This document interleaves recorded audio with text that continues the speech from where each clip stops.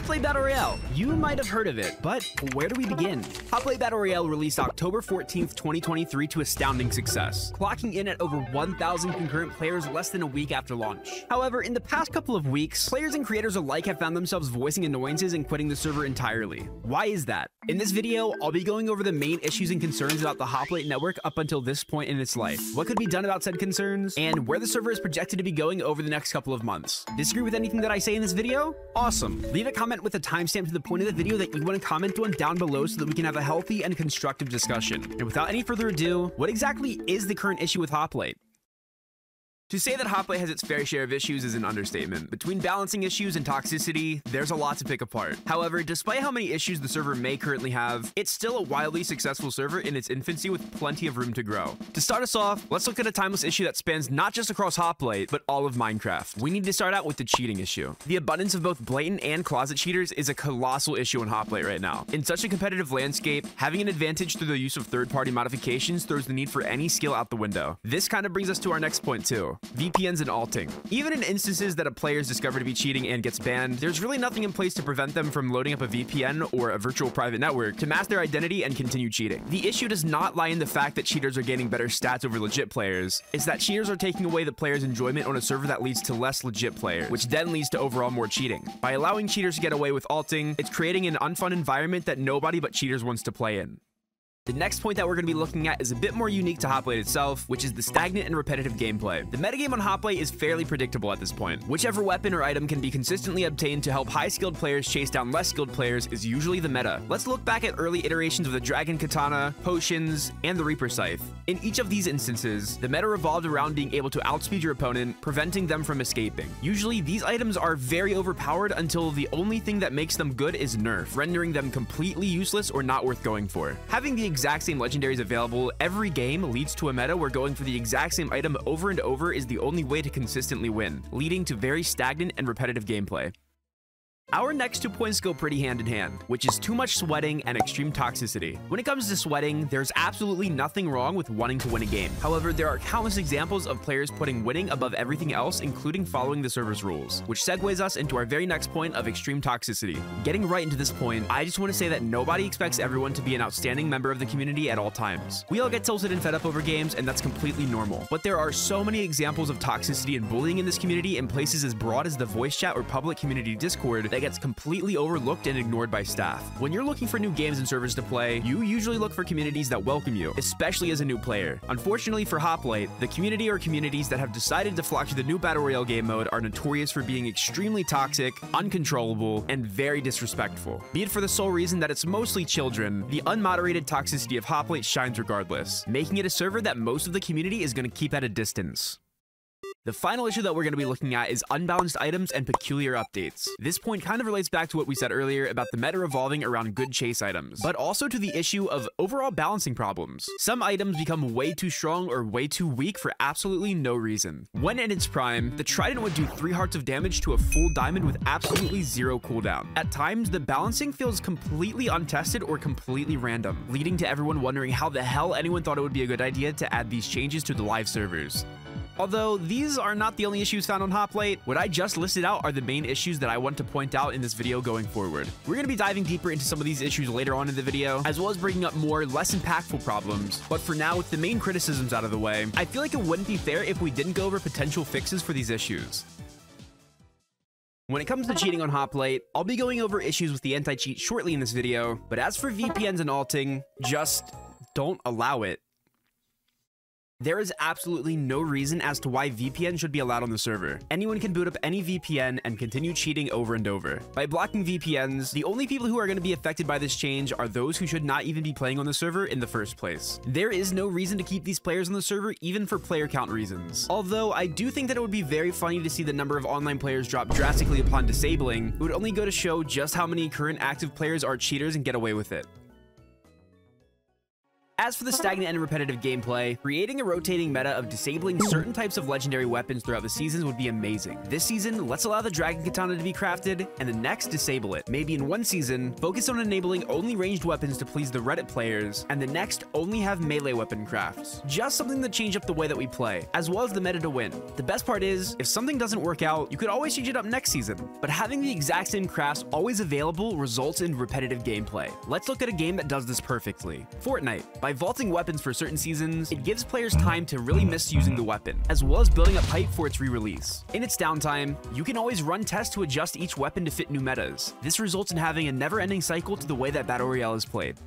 As of current, the only events that have been on Hoplite have been based around holidays. The fact of the matter is, not everybody celebrates every holiday, so planning events with thematic elements outside of real-world events would be awesome. For example, imagine if Hoplite were to do an elemental mid-season event, where everyone on the server chooses a faction of either water, earth, fire, or air. Cosmetics could all be centered around one idea, but change depending on which element you chose. Think of it kind of like how the Pokemon cast form works. You could even take it a step further and have a battle between the elements. Whichever faction gets the most kills, wins, or games played could get a bonus prize at the end of the event. This not only incentivizes players to log in and play the server, but also adds a unique element to the server that builds community. The point that I'm trying to make here is that events could be way more interactive, or at least a little bit more than they currently have been. Tackling the issue of toxicity and sweating is a bit difficult, as it's really up to each individual player, but there are things that could be done to better the player base. For example, add a skill-based matchmaking or create separate casual and ranked queues. While the server isn't quite large enough to consider adding skill-based matchmaking, having a casual battle royale where stats aren't calculated could give players who just want to focus on having fun a break from the constant sweat of those who prioritize their stats. While this isn't a guaranteed fix, in theory, anybody wanting to show off their skills would queue ranked lobbies instead. As for toxicity, come on, do you really think that there's ever going to be a solution for that? But, the ability to ignore ad players would be pretty nice. Lastly, let's look at the unbalanced items issue. Just give updates more time to be tested in the testing server. This somewhat contradicts the point made about boring gameplay, but hear me out. While more updates may be more fun in the short term, having less and more thought out updates with more time to test its impact on the game would go a long way. By giving updates more time to be tested, its overall issues can be discovered, studied, and tweaked a bit more. Something that's not currently done but could and should be is sending out player forums regarding updates around a week after they go live on the main server, allowing the community's overall opinion to be heard instead of only the opinion of those who are vocal about it.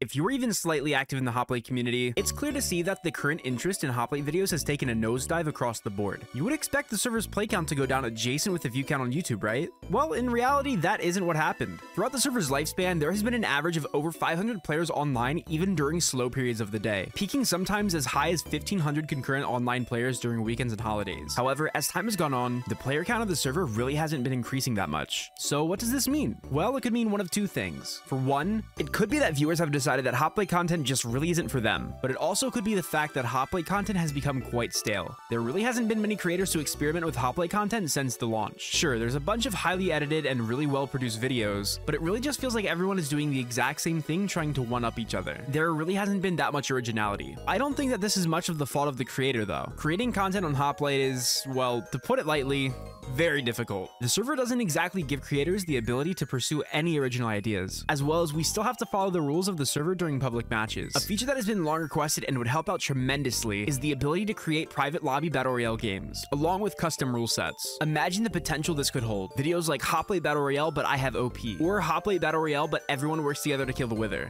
And that's really just the tip of the iceberg. There isn't much control over the way a game can go, so unless you're a top tier player who grinds out win after win, content is very hard to produce. When only one type of content is created on a server, it really only attracts one audience. Hoplite has already made waves in the PvP community. The best way to cash in on growth is to empower creators to create more types of content. I recently ran a poll with the question, how do you currently feel about Hoplite? Which at the moment of this recording has about 4,000 votes. Looking at the data, we see that only little over half of the votes exclaim that they are fully on board with the current state of Hoplite, 25% not enjoying Hoplite content, 12% not enjoying the server, and 8% being done with Hoplite entirely. Although it's a sizable vote, we can't be certain that everyone who voted was a certified Hoplite enjoyer, but from the data, we can see a fairly even split of people who are still excited about the server compared to the people who are getting burnt out. If I had to vote, personally, I would cast a vote for the Hoplite videos are becoming stale category. Now I think is a good time to shift the discussion to the main focus of this video and what sparked my interest in creating the video that you're currently watching in the first place. A comment left by SpeedSilver himself on another YouTube video criticizing the current state of Hoplite. Now, while I do agree with a lot of the issues brought up in said video, I don't think that it was worded in such a way that could create a positive discussion around the server. But in terms of SpeedSilver's response, I'm a little bit torn. On one hand, he absolutely has the right to defend the server that he's so passionate about running, and his rebuttal makes a lot of sense. However, on the other hand, the comment does feel a bit too defensive at face value, especially in the first half of the post. The comment starts out by addressing criticism in the video, countering Bowuh's claim that the server has become too stale due to a lack of good updates. But I think I have to agree with SpeedSilver on this one. Compared to most servers, Hoplite is constantly updating all aspects of their game, both player side and server side. With the frequency that the server is updated at, there will be some adjustments that are hit or miss. I do, however, understand what Bowuh means when he brings up the questionable updates. A recent update, and the update that Bowuh singles out in his video, was a change made to the Trident item, enchanting all crafted tridents with loyalty 1 and a damage buff upon crafting. I think they just do stupid updates like the Trident update, for example. Like, no one asked for Tridents to have loyalty 1. That was just something they thought that would be good, and it was not a good idea. They nerfed it literally the day of making that update, and they made a craft to give you loyalty 1 on the Trident when no one even asked for that craft to be made either.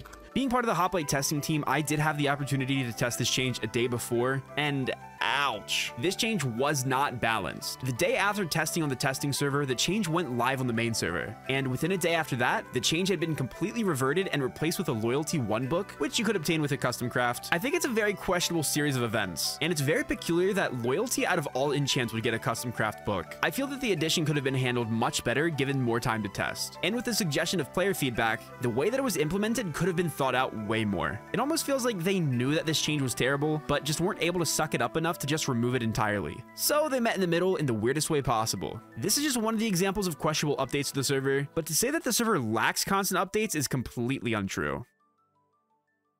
The next claim that Bowuh makes in his video is that Hoplite lacks an anti-cheat. Although I'm sure that he didn't mean it literally, he points out that the anti-cheat doesn't always work immediately when you need it to. They say they have an anti-cheat, but I just don't believe they do. If they do, it's just can't be that good, because I just always see hackers and they just never get banned. I don't claim to fully understand how anti-cheat works from the ground up, but I will try to explain from my understanding. I'm sure that we've all had those moments where we wish that the anti-cheat was just a bit quicker to punish cheaters in our game. The unfortunate reality about server-side anti-cheat is that there will always be a back and forward battle between anti-cheat developers and hack client developers, always trying to get one up on each other. When a server updates their anti-cheat, hacked client devs will discover how the anti-cheat works and find ways around it to make their cheats even more undetected. This back and forward has culminated in cheating being very hard to see with a blind eye. The reason that players aren't banned immediately following an unfair advantage being detected is largely in part due to false positives. A false positive could mean that a laggy player hit somebody from further than normal due to their shoddy connection, but instead of banning them immediately for getting a melee hit from 6 blocks away due to lag, the anti-cheat has to run mass calculations to determine how the player hit them from so far away. This also helps anti-cheat developers gather data to better their program. The Hoplite anti-cheat is slow for sure, but it's always there and it's always watching. This point in specific I'll have to give to Bowuh over Silver. Silver makes the remark that there is in fact an anti-cheat in place, and that he probably hasn't seen a B-hopper. Again, I'm sure that Bowuh was just exaggerating the no anti-cheat, so this really didn't need to be a point made. Well, sorry, Silver. I would love to agree and give this point to you, but cheating is a lot more prevalent than I'm sure that you'd like, and you're more than aware of that. I beg you to not minimize how much cheating happens on Hoplite. It's a serious issue that, while I'm sure that you're dealing with it, needs to be taken care of before it kills the server. And anyone watching who might be thinking about cheating, trust me, I've been there. And well, there's no easy way to put this, but if you cheat, you'll die a turbo virgin. The last part of Bowuh's video that I'm going to be going over details how he thinks that Hoplite has become boring and repetitive. There's also a decent amount of people quitting Hoplite. Like, for example, Feinberg used to be one of the main players who played it every day, streamed it every day, grinded it every day, and even he got bored of Hoplite. So it just like gives you an example of what like a lot of people are gonna quit the server. Like a lot of people came to me in my stream and tell me they were gonna quit the server because it got boring. I know that we already talked about this earlier in the video, but Silver and I have a point to make. Silver responds with the following. In my opinion, games just get repetitive over time if they're all you play. You probably miss the feeling of Hoplite being brand new and having tons of hype when it first released, but it's been out for a while now and it's inevitable that it'll get repetitive at times. In other words, go touch grass, loser. When we repeatedly experience the same thing over and over, our brains become accustomed to it, and it becomes a lot less stimulating over time. This applies to Hoplite and really any other game that you play in general. If you're feeling bored of Hoplite, then there's nothing wrong with taking a break, or even just playing a little bit less. An example given by Bowuh is that Feinberg, a leaderboard player, recently quit the server due to stagnation. But if you look at things a little bit deeper, this player has played 613 games with a total playtime of 14 days, 3 hours, and 40 minutes. That's a lot of playtime within the span of 3 months. By doing a little bit of math, it's been about 109 days since the release of Hoplite, which is roughly 2,616 hours. If we estimate that Feinberg sleeps an average of 7 hours a night, which is the recommended amount by doctors, that only leaves 1,853 hours of being awake. And with a total playtime of 336 hours, that means that 20% of Feinberg's life was taken over by Hoplite. It just makes sense why he would want to take a break. Living a fifth of your life in a Minecraft server is just not healthy. Nobody should be doing this. The server's always going to be there when you have the time to play. If you're bored of the game and you still find yourself needing to log in and play, that's called addiction, and you should probably get some therapy for that. All jokes aside, it's completely natural to get bored of anything, but you shouldn't be getting bored of Hoplite as long as you play it within moderation.